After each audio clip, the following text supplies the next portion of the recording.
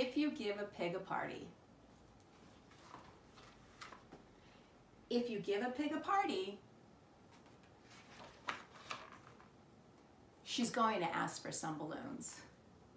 When you give her the balloons, she'll want to decorate the house.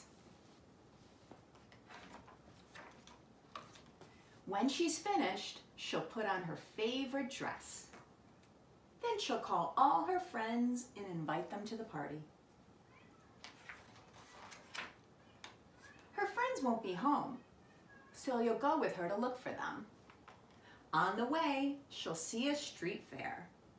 She'll want you to take her on the bumper cars. All her friends will be there. Then you'll have to take her on all the rides. She'll want to play all the games too. When she's done, she'll ask you for some ice cream. When she's finished eating the ice cream, she'll need to change her clothes. You'll have to take her home.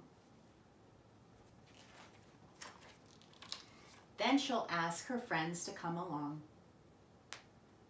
On the way, she'll start a game of hide and seek.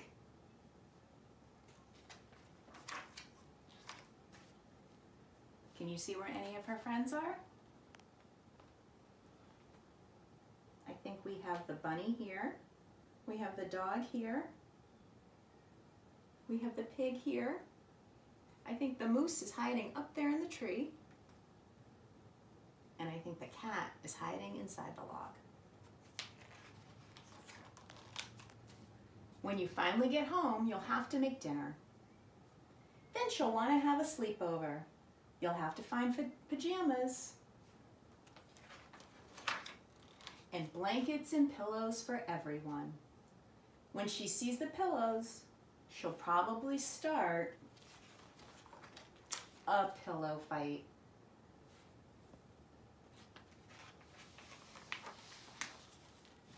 Then she'll make a fortress out of blankets.